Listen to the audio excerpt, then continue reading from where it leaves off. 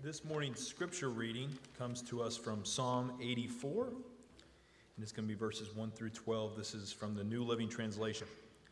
How lovely is your dwelling place, O Lord of heaven's armies. I long, yes, I faint with longing to enter the courts of the Lord. With my whole being, body and soul, I will shout joyfully to the living God. Even the sparrow finds a home, and the swallow builds her nest and raises her young at a place near your altar. O Lord of heaven's armies, my King and my God, what joy for those who can live in your house, always singing your praises. What joy for those whose strength comes from the Lord, who has set their minds on a pilgrimage to Jerusalem. When they walk through the valley of weeping, it will become a place of refreshing springs. The autumn rains will clothe it with blessings. They will continue to grow stronger, and each of them will appear before God in Jerusalem. O Lord, God of heaven's armies, hear my prayer. Listen, O God of Jacob. O God, look with favor upon the king, our shield. Show favor to the one you have anointed. A single day in your courts is better than 1,000 anywhere else. I would rather be a gatekeeper in the house of my God than live the good life in the homes of the wicked. For the Lord God is our sun and our shield. He gives us grace and glory. The Lord will withhold no good thing from those who do what is right. O Lord of heaven's armies, what joy for those who trust in you.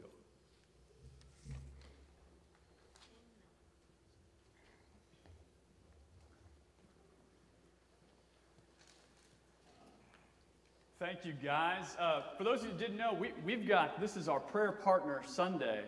And so those two, Nate and Chris, are brand new prayer partners. That's the way to get it going as a partner, is to be reading scripture together. The best part is they didn't know they were doing that until they got united this morning. So that's exciting stuff. We celebrate a pattern of prayer. We celebrate that as a family. We can take some of our children and some of our adults and we can put them together and they can be raised and fellowship in that family atmosphere. And it is a beautiful thing. Says the one who got to walk that pathway too. We're talking, because Psalm 84 is a psalm of movement, is a psalm of traveling, I want to set before you the perfect road on the perfect day. Get yourself comfy because you're choosing what vehicle you're in. Okay, if you've got a convertible 65 Mustang in your mind's eye, go ahead and hop in. You know, maybe you're a lifted Brodozer, get in that, whatever you want, okay? But get in the front seat, put your hands behind the wheel, and here's the question. Perfect car, perfect road trip. What song are you going to have playing? Whew, it's a tough one. You know, I tried to look up the greatest road trip songs of all time. Completely subjective. Because I got to a list that was all Taylor Swift songs, and I went, that ain't it. I got to one that it said, Life is a Highway, and I was like, that's hokey. That ain't it. But there's so many different songs, and depending on your generation, you have a specific song in mind. You're like, oh, that's my road trip song. You know, when I think through my life, there was times when it was just blasting rock and roll, and then it got a little softer, a little smoother. There was a period of many years where it was whatever tunes kept the children quiet. And then there became a period where like, oh no, they're repeating lyrics, and then you pick some other songs. But what song do you play? You know, we entered into this talking about worship, about what's your song? What draws you? And man, after this morning, I just want to record you guys and just have Strong God playing out of the speakers from here on out. I mean, man, God is awesome. And so I ask all this, and because here's the understanding. Psalm 84 is a traveling psalm. It is people heading to the temple, heading to Jerusalem. And what I want us to understand, here's the main point. Gather this one and then go to sleep. Okay, you ready? Like, did we just get permission? Living in worship. It's going to change the way you travel. May not change the road, may not change the vehicle, may not change anything else, but living in worship, it's going to change the way you travel. And so I want us, as we go through Psalm 84, listen, this isn't my doing, this is God's doing. This is from the Psalm. There's 3 points, all right? Some of you grew up, every sermon was a 3-point sermon. You guys know who you are, okay? This Psalm has 3 points. I'm going to call them routes built into it. Those of you of the newer generation, a simpler generation, I will wrap it up and put it all in one point. Is that fair? Okay, some of you want 3, some of you want 1. We'll get there. But I want to talk about these 3 routes, and they're going to be described as we read through the psalm. Your text may say what blessings, or if you're going through the NLT, as I'll have up here, it's going to say what joy. All right? When you see a route you want to take, you think, what joy. You know, when you see traffic ahead of you, but you see you've got an alternate route, you think, oh, that's a blessing. These are the routes we're going to look at this morning, and there's 3 built into the text. In Psalm 84, I'm going to read the first 4 verses.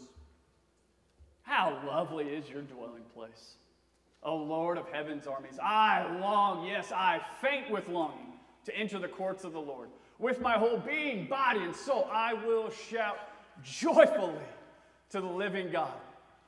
Even the sparrow finds a home. The swallow builds her nest, raises her young at place near your altar. O Lord of heaven's armies, my King and my God. Here comes that blessing. I've highlighted, I've bolded it. Here it comes. What joy. What joy for those who can live in your house, always singing your praises. That first route is, whose house? Whose house? If you want to make your worship about your house, the tunes are going to be the blues, okay? They're not going to be the greatest of songs. If you were to take your life and write out some lyrics, some of us would be like, that's a country song, okay? You lost it all. That's a country song.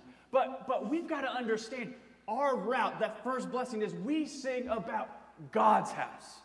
We sing about His dwelling place. This is a psalm of traveling, and we are traveling home to the Lord. We are excited about our destination. We are excited about things get better. Things are greater. And so we've got to understand what we're traveling for is whose house. But here's something awesome.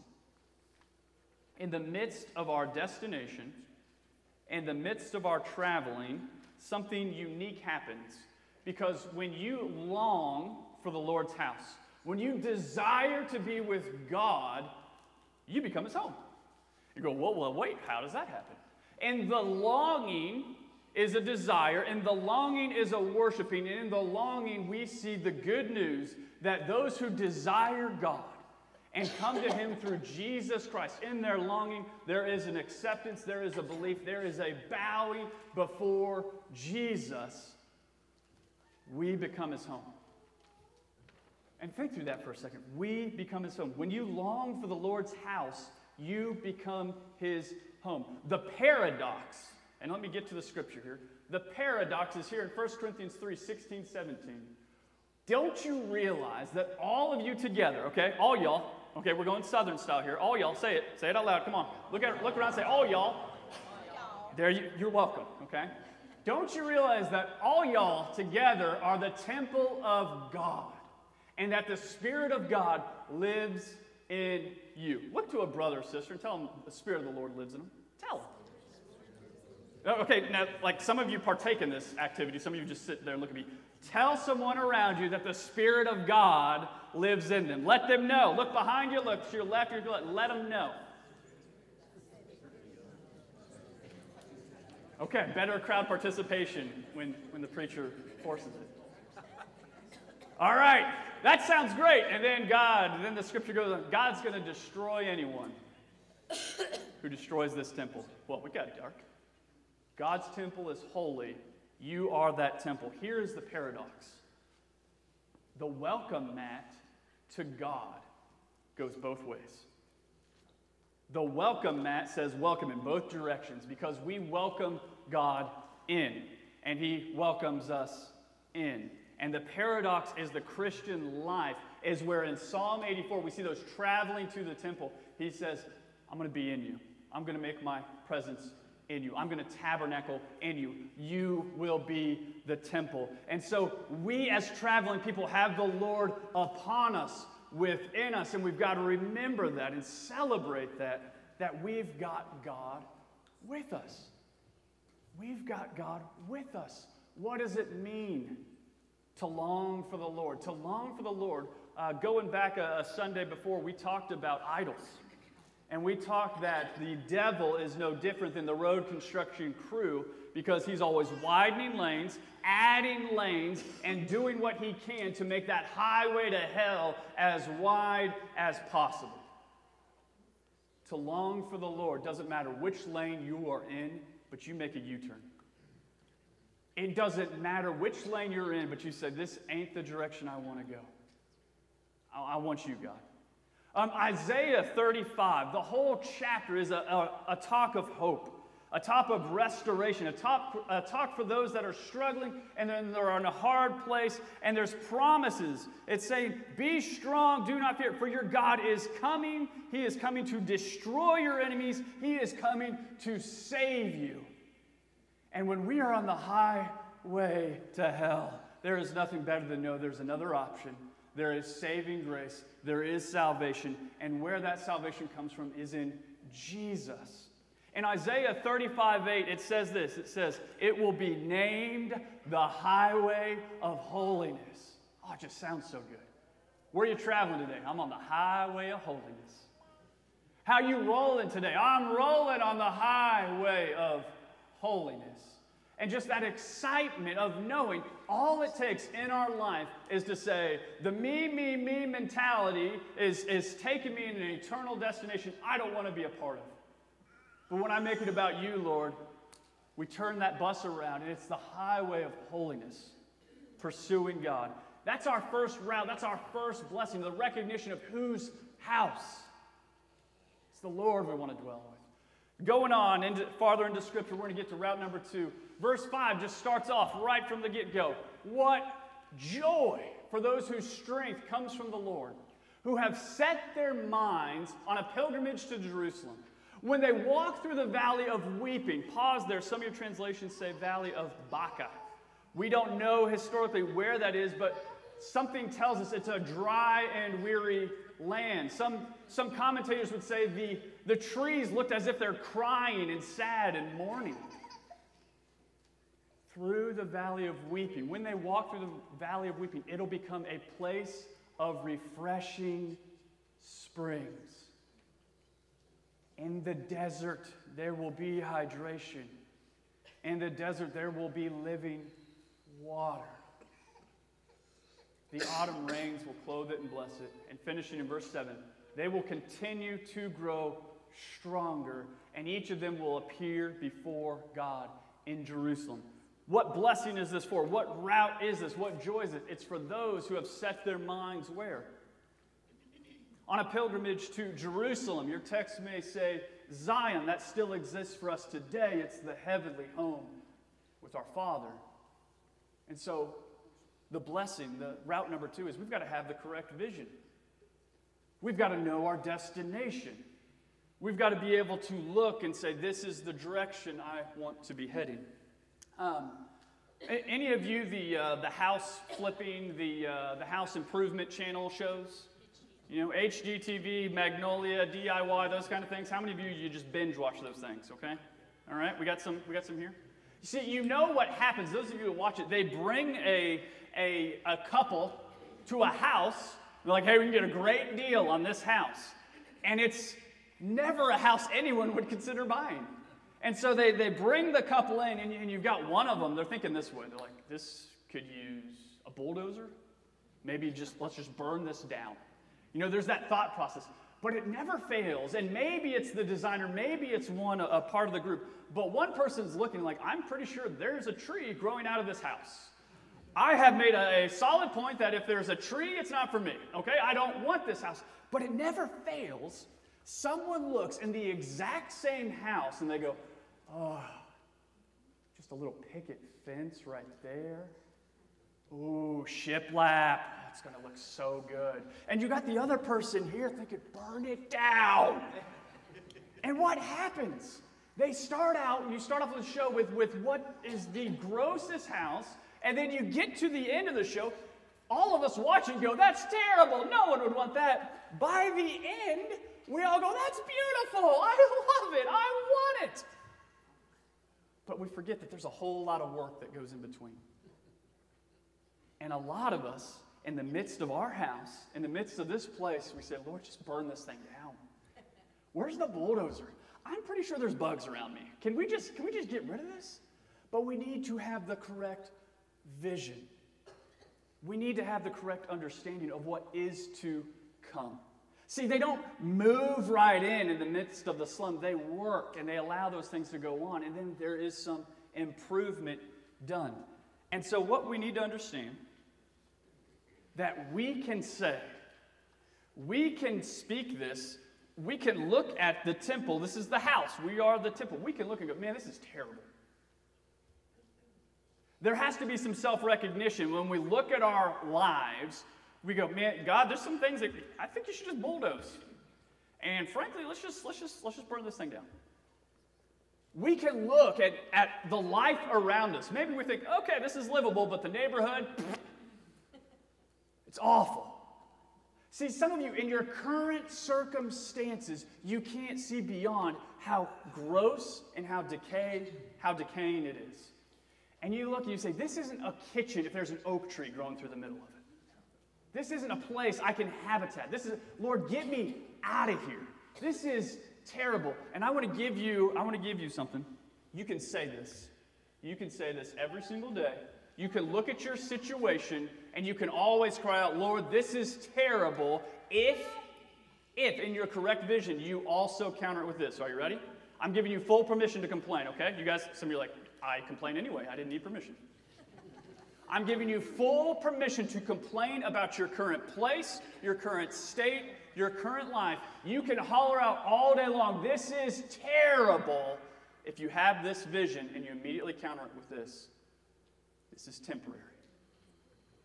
This is temporary. Listen, some of you have been through some terrible stuff. Some of you are in the midst of terrible stuff, and some of you are like, well, terrible's coming. But we have got to counter it with this. This is temporary. And it doesn't matter what is going on. In the light of our eternal Father, all is temporary. The one thing is eternal, and that's our relationship with Him, with our family, through Jesus Christ. So go ahead and call it what it is. But have that vision.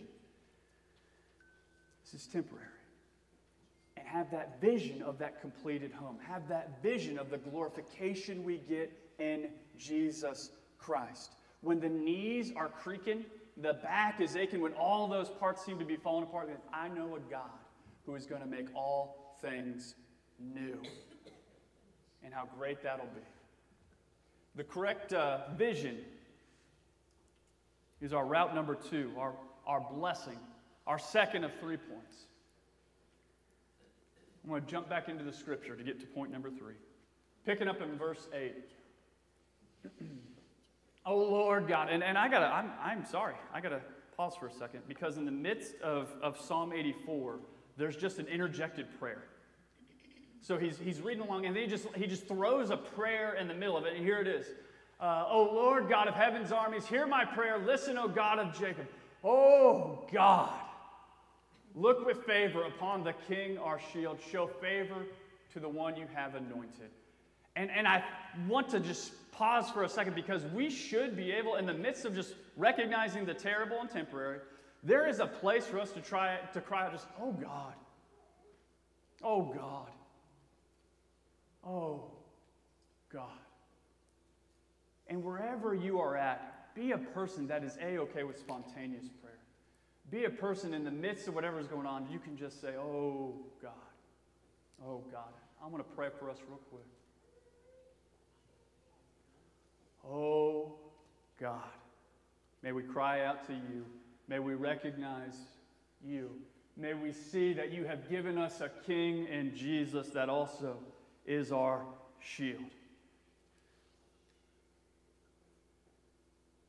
We know that in our belonging to you, you are working to shape us to become more and more like your Son. And Father, in the midst of everything, can we pause to pray, to talk with you, and in our travels, carry on with you.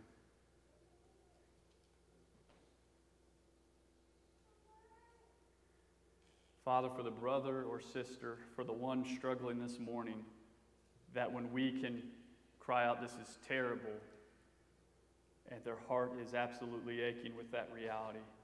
Father, whisper to them, it is temporary.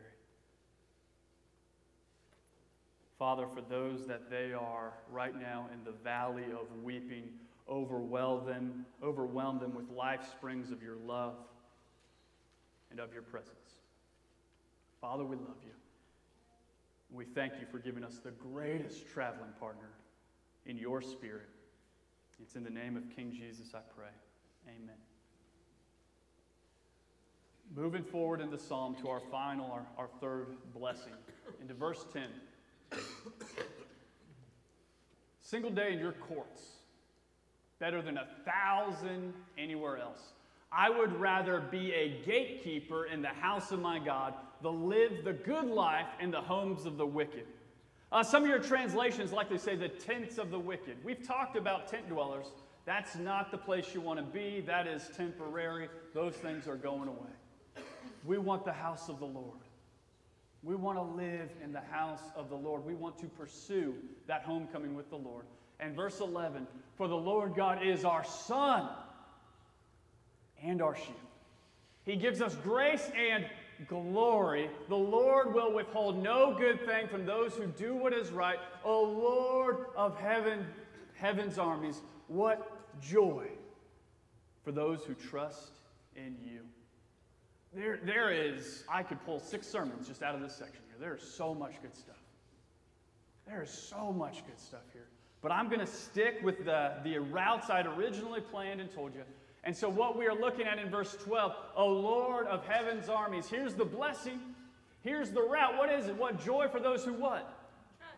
Trust in you. That third, that final route, it's trust. It's trust. It's understanding that God has got it. It's understanding that I can go God's way. What does trust look like? Let me explain for a second. Trust is, we've got Valentine's Day coming up. Gentlemen, you're welcome. Remember that. And on Valentine's Day, you get a nice red shirt, okay? And you read the directions, brand new red shirt. What do the directions say, the washing instructions? Say cold wash and key with light colors. And you go, oh. And then you take it over here and you flip on hot wash and you throw it in with a tub full of whites. You walk over here, go about your business, you pull it out of the washer. Now what do you have? We got everything's pink. And you can say, oh, how festive. No, we're never excited about that. Here's what happens. You guys get that. You guys have been there. You've done that. Who do you blame for that? How dare you, Hanes, making red garments? I mean, it's just like, the shame. Guys, this is how we live. This is how we live day by day by day. We open up the good book, we read the instructions, and then we go and do something completely different. If we trust God, we would listen to Him. Crazy idea. I'm going to go bold here. What if we listened to God? I know. What if not only listened, but then we put it into practice? We obeyed what He said. Because the problem is a lot of us are steaming red in the face because of the reactions, because of the results, because of the consequences of our life. And God is sitting here going, hey, I told you cold water with light colors. See, if we trust God, we should follow God. If we trust God, we'll do what He says.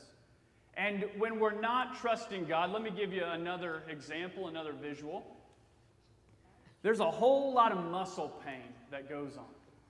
There is a whole lot of shoulder aches or back aches, and I'm just going to label the current problems that you have as some muscle pains. But here's the simplicity of where you get muscle pains. They come from 2 places. There's probably other places. I'm only using these 2 because I'm the preacher and I made the notes. 2 places you'll get muscle pains. 1, too much, or 2, bad posture. Okay, so by too much, you're either carrying too much weight or you're going too long.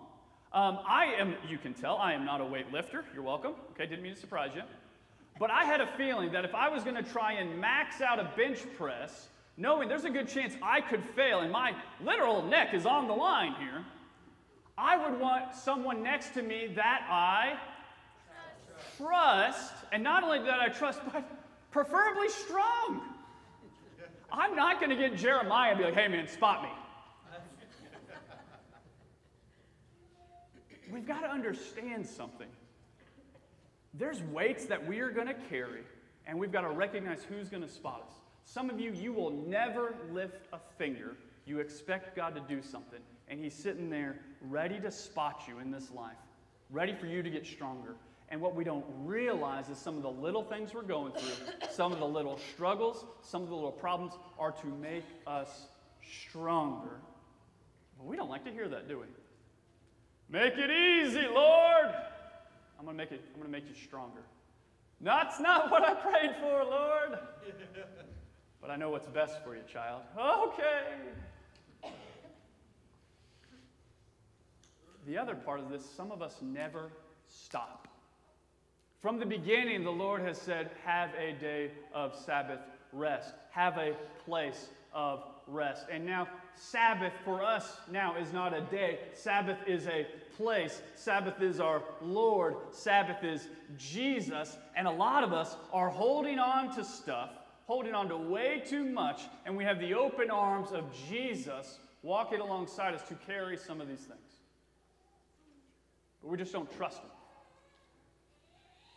And the other option is bad posture. How many of you guys have had a work day where you came home and you're just bent out of shape? Like everything's sore. Like I did absolutely nothing today and I feel terrible. And it's because of how we've contorted ourselves throughout the day. It's the way we stuck in front of the keyboard or maybe the way we worked on whatever we were working on, that our bad posture has left us in terrible pain.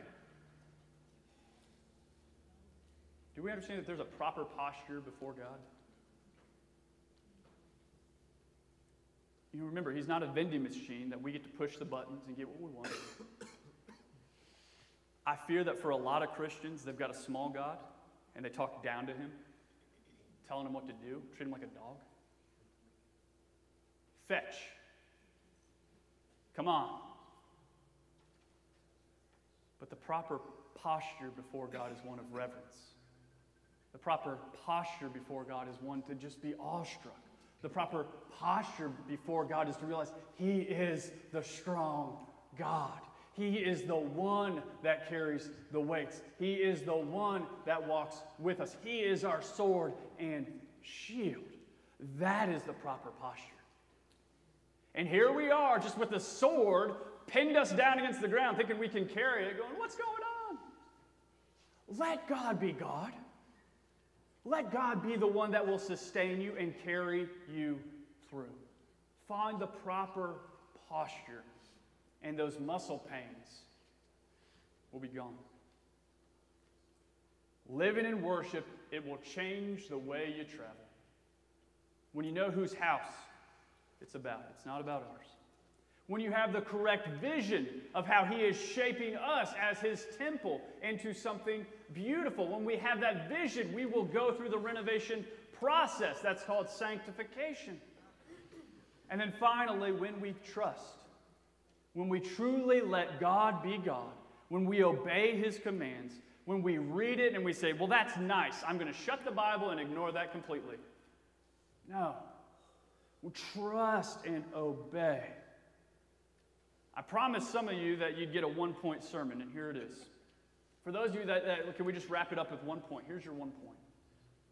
Worship defies gravity. Worship defies gravity. When you are traveling down life's road and you are in a place of worship, there is kind of this floating that occurs. Some of you are like, really? Does that happen? Worship defies gravity. It pulls us away from those terrible trenches. Doesn't change them. Doesn't even remove them.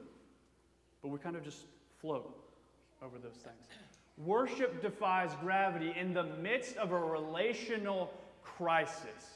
That we can just pause long enough to remember God, to praise God and sing through God. And all of a sudden, nothing has changed except the proper placement in the worship of our heart of who God is.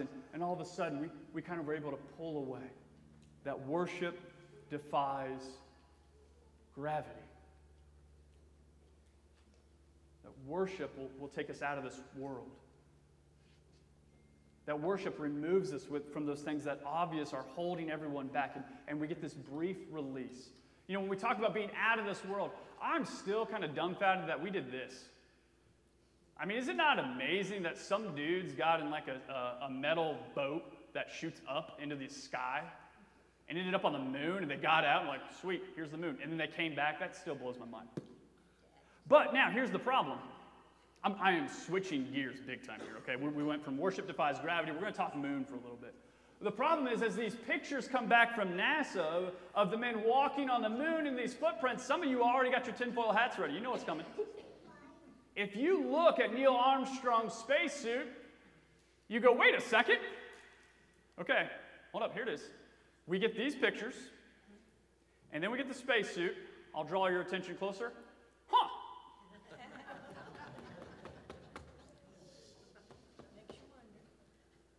Those things don't go together. And then conspiracies abound. Now, for those of you visiting, be like, wait, is this kind of place? No, we're not, okay. I'm trying to make a point here. So you're like, bummer, I was hoping it was that kind of place. When we carry too much weight, we've got to drop some stuff. When we carry too much weight, we've got to set some things back. And for the trips to the moon, there was specific moon boots, overshoes put on, but because of how heavy they were purposely planned not to be brought back, but left on the moon, okay? We traded sweet moon boots for moon rocks. That was the plan. Like, hey, we're going to carry back so much weight, we got to leave some weight. And so they were left on the moon until Apollo 17, where defying orders, the astronauts like, I like these boots, I'm bringing them home. And so we have in the Smithsonian some actual used moon boots or overshoes. Okay? Some of you are like, what are we doing right now? Where are we going? Let me get the point here. When you look back upon the pathway of your life, will the footprints appear any different? When you look back on the travels you have made in this life, on the places you have gone, when people can see the remnants of your footprints, will they look exactly as the soles of your feet, or will it look like you're walking in the Spirit? Will people go, wait a second, that doesn't match up? And you go, I know. God was carrying me. Man, I was floating in the Spirit. I was living in the Spirit. I got through that tragedy not by my feet, but by the Spirit walking with me. By the Spirit there for me. That I could get through this because of what God had done with me and for me.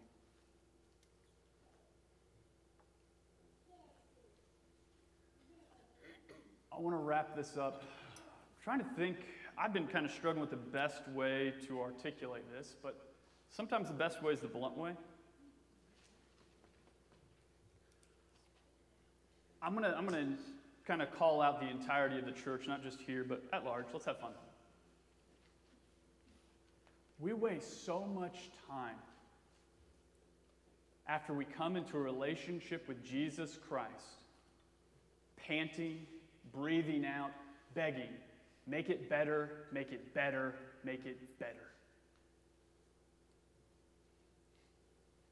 That in our faith life, we come to the Lord, we know who the Lord is, and then we're like those baby birds in the nest, just squawking with our mouths open. Call me crazy, but I'm pretty sure the Lord intended for us to fly. I'm pretty sure for the Lord intended for us to sail, for the Lord intended for us to enjoy this life. Not to sit around going, me, me, me. When you live in a way that is out of this world, when you live in a way where you are walking in the Spirit, when your Lord has transformed your life to where it's no longer yours, but you have died to self and it is His life, people are going to want to know the way out of this world. And when people look at our lives and they say, man, those footprints don't look like them, why are they flying? How are they able to float through these tragedies? How are they able to do these things? Listen, we could do a sermon after sermon after sermon of making life better. Let me give you 10 ways to enjoy your life more. Or maybe we could just pause for a second. So God's got me. I am in the arms of the Lord. I can go through whatever He sets before me, and I want to run in the Spirit. I want to set sail with the Spirit. I want people to see the glory of the Lord and how I live my life. And when they say, what are you doing? You say, I'm living it for the Lord. When I ask, oh, how? What? I say, He's the way. He is the truth. And He is the life. And that is a pointless statement if you look just like the rest of the world. But when people look at you and they see something different, and they hear you say, Jesus is the way, Jesus is the truth, Jesus is the life, they will say, tell me more. Tell me more. When you live in worship, your life will defy gravity. When you live in worship, you will float through the bumps of this life because of the Spirit with you. You cannot escape where your feet are planted. I've heard a good man say, wherever your feet are, be there. You can't escape it. But you can set your heart on a higher plane, and you can be in yet not of the world. And so I say strap on some moon boots, y'all. I say strap on some moon boots. That Christian soldiers need to recognize that part of what we wear as we go through this life is moon boots. And you're going, moon boots? That ain't in the good book. Well, let's see what we got here. In Ephesians chapter 6, talking about the armor of God. Wait, does it really talk about moon boots? Hold on. Paul says, for shoes, put on the peace that comes from the good news so that you'll be fully prepared. Prepared for what? For people to hear the good news. I am telling you, to defy gravity, to float is a peaceful place. And no matter what struggles, what terrible things you are going through, when your heart can just cry out, oh, you're a strong God. You wear those moon boots. You worship in a way that defies gravity. You have put on the boots of peace that come from the good news.